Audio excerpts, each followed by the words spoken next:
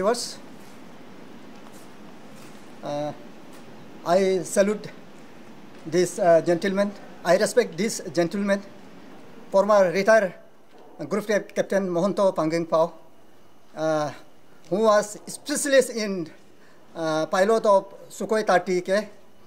In his tenure, he fly 3,200 hours in service, and now he is in the public, and he is engaged in social worker also, and he is a very successful entrepreneur also. Today I want to ask him regarding this ALG Pasighat landing ground. Now I think MiG-29 is exercise here. Regarding this thing, I want to know from him. Okay, sir, what is strategically in emergency time, how this ALG is good, and in the emergency time, how it is a risk for the public? So, thank you so much. To the viewers of Pasighat and nearby areas, you must have recently seen a lot of air activity, and a lot of fighter flying going on in Pasighat, and the skies are filled with a lot of sound and noise and beautiful sight of the plane flying. These are all part of a exercise, air exercise being carried out in the east. And as you all know that we have a very strong enemy to our north, and the Indian Air Force or Indian Armed Forces has to always be prepared to meet any contingency. Any steps taken by the enemy, we have to be always ready to take up. So this exercise is carried out regularly in between, and so in Pasighat ALG we have presently MiG-29s here. They are operating for the last few days as part of this bigger exercise. And this MiG-29 plane, I have myself flown in this plane, and before I flew Sukhois. So it's a beautiful plane, and Pasighat is actually very lucky to host MiG-29s here. So very powerful aircraft. The full form of MiG is Mikoyan Gurevich, and 29, it's a very powerful air defense aircraft. Okay, sir. Public is very concerned about this sound.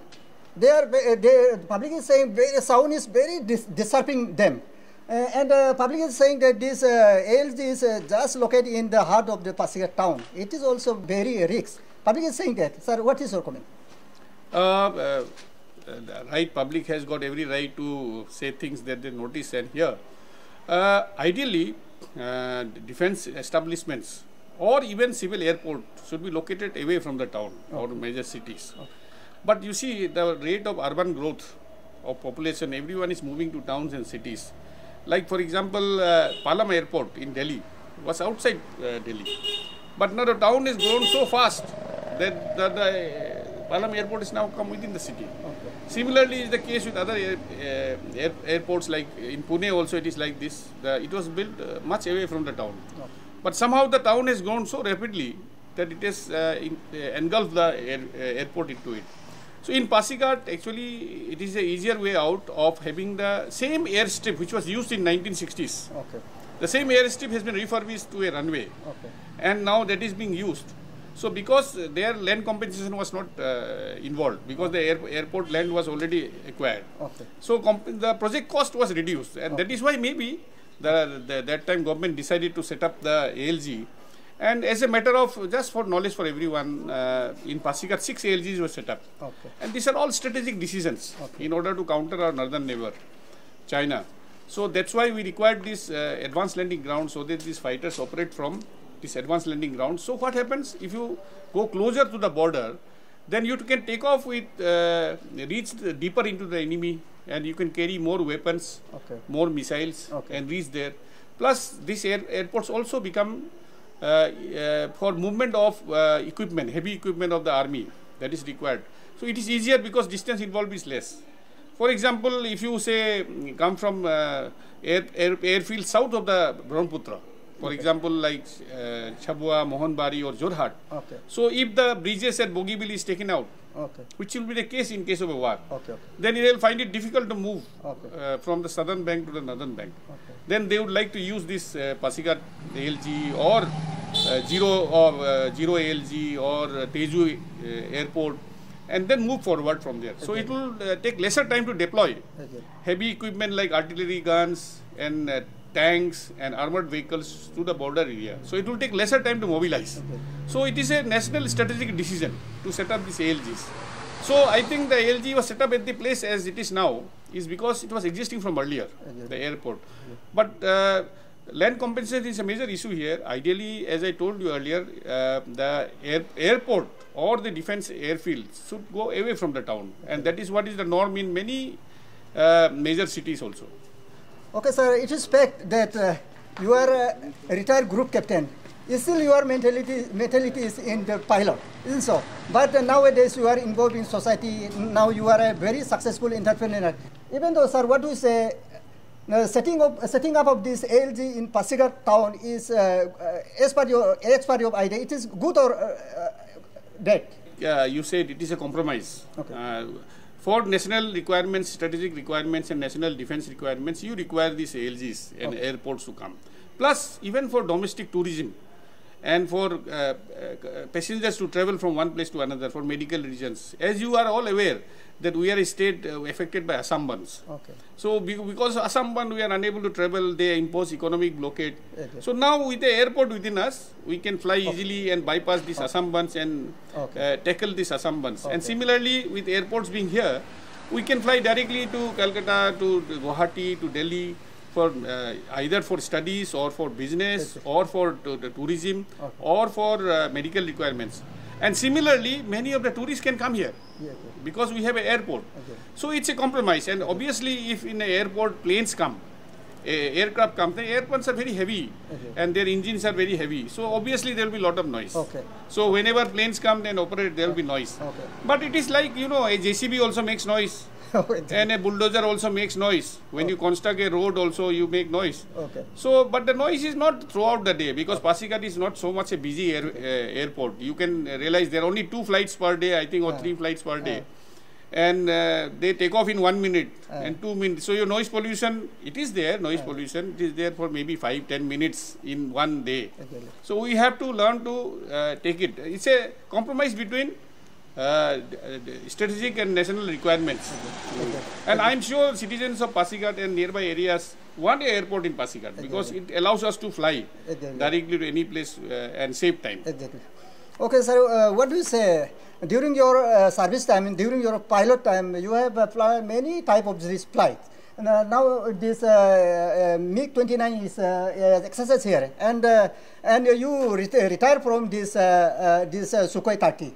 As per your this experience, which one is the best one?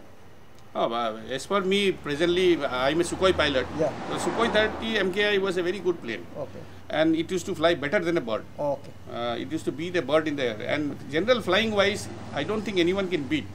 But the MiG-29 is also very powerful and beautiful plane. So it is one of the very maneuverable planes and lot of power.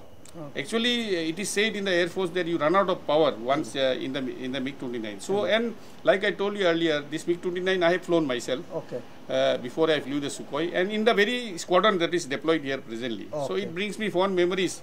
In fact, National Defense Academy fly pass I have done on MiG-29 before we flew the Sukhoi. So I have one point to point out here, and since the civil flights also operate from Pasighat airport.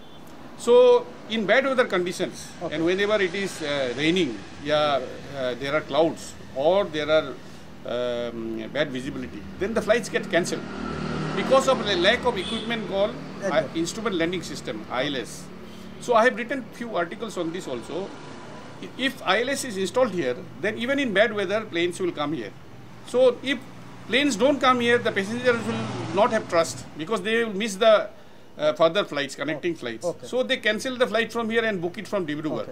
So if Pasighat is to be used by the citizens of Pasighat and nearby areas, then ILS should come in here. And for ILS to come in, Instrument Landing System to come in, for that we require encroachment-free airport. Both sides of the runway require 1,000 feet strip clearance.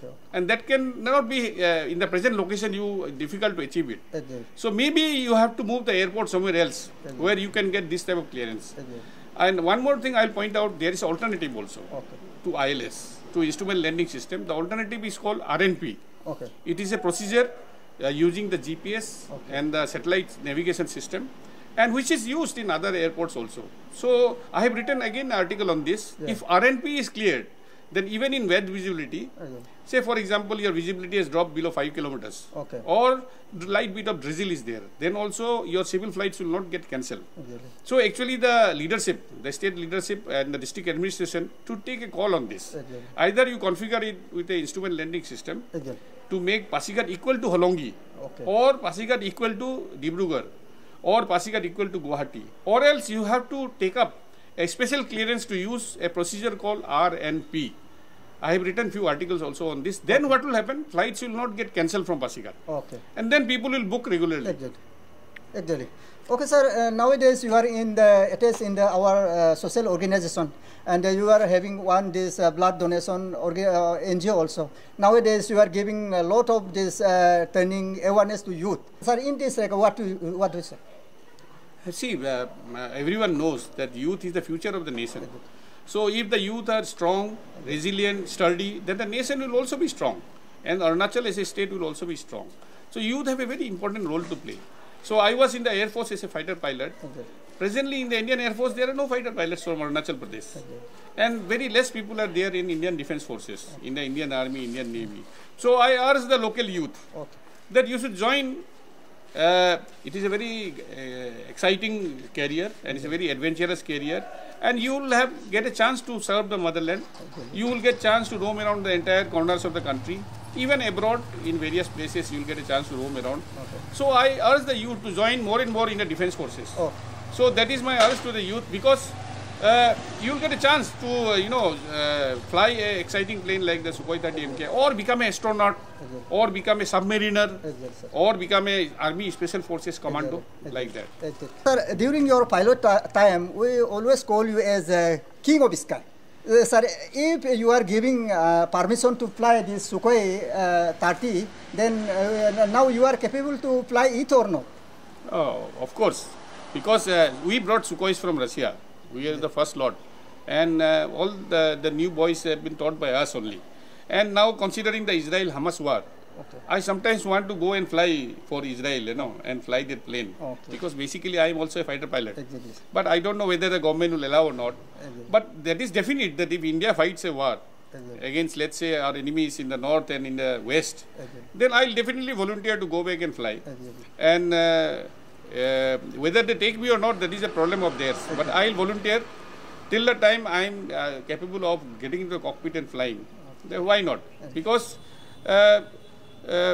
like the Israelis now in the Hamas war, many reservists have joined it. And around 3 lakh reservists have called up. Similar should be the condition in India also. And we are well trained.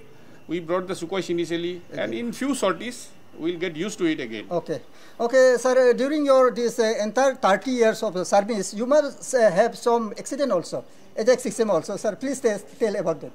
Yeah. I have had many incidents and accidents.